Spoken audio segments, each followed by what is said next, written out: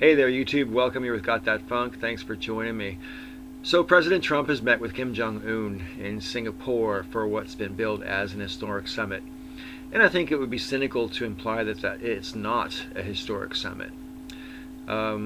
President Trump has taken a lot of criticism, especially from people on the left, but not limited to, about sort of elevating the status of Kim Jong-un with the direct meeting and so forth. And while I would agree that such a meeting should be preceded by a lot of intense diplomacy from the underlings of both of the leaders in question, the bottom line is that sooner or later it would have got down to this. And you know, hopefully though, with the foreplay done in advance, as it were, we could have expected maybe a bit more progress than what seems to be the case. Now, I'm not here to deride President Trump as regards meeting with Kim Jong-un or to criticize the fact that what he's brought back is a bit shallow, because I think that's self-evident. I don't really think you need to too strenuously make that case. Trump is up to something else as far as I'm concerned. You know, consider the fact that Trump's been angling to get involved militarily with Iran. Trump criticized throughout the campaign and until he shredded it himself the Iran deal, where we had Iran agree to abandon 98% of its enriched uranium, and then, you know, agree to regular inspections to certify that they're only using their nuclear power stations to generate electricity, and they're not using them to manufacture weapons grade material. And those inspections were like ongoing, and they could be done without warning and so forth. It was a pretty good deal, and Trump decided it wasn't a good deal, and he ripped it up. And so when you compare that deal to what's just come back from the meeting in Singapore, I think you would be right to say that, you know, this deal that Trump has come back with isn't really very good at all. Having said that, it's really not about this deal with North Korea. Okay, here's my interpretation of what could have gone on behind the scenes. You know, Trump said he didn't need to do a lot of preparation, for example, before he met with Kim Jong-un, which I kind of thought was hilarious.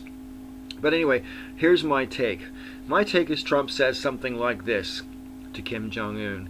Like, look, my people don't want to go to war with your people, and you know your people don't want to go to war with us.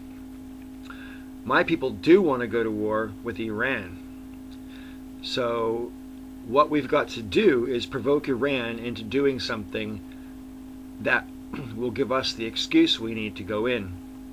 And if they see me meeting with you and making concessions towards you because you've got nuclear weapons, then they will resume their nuclear weapons program, which will give us all the excuse we need to go in and take out their regime. So all you and I have to do is shake hands a few times, praise each other's you know, resolve and, you know, whatever, and leave the rest to me. The agreement that comes out between you and I isn't really necessarily why I'm here. It's not really relevant. As long as we can sell it back home as some kind of an achievement, that will be good enough, and the press will move on to the next scandal soon enough. That's my interpretation. That's my interpretation. Cards on the table.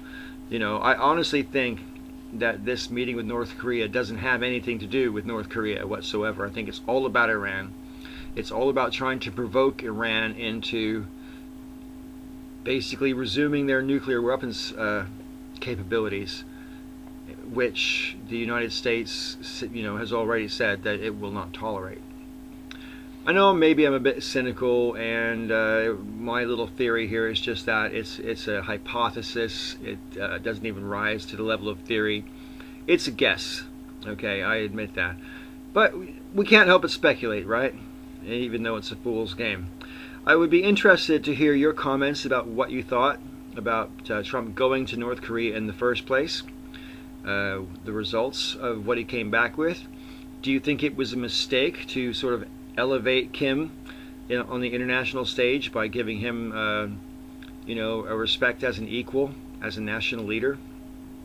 from my point of view, I have to chime in there myself, because from my point of view, the only solution, if there ever would be one, with the whole situation with North Korea and its nuclear weapons, would be to invite Kim to the table and say, look, if you're going to be part of this nuclear club, there are absolutely rules that you must abide by.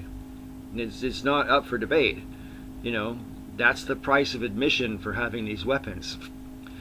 So I think he would have responded to that, probably.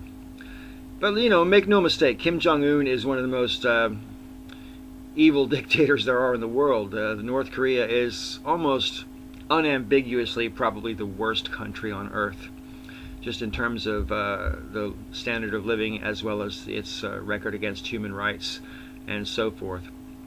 So anyway, I meant to wrap up the video, and I didn't. Thank you for watching. Until next time, may all your ups and downs be ups.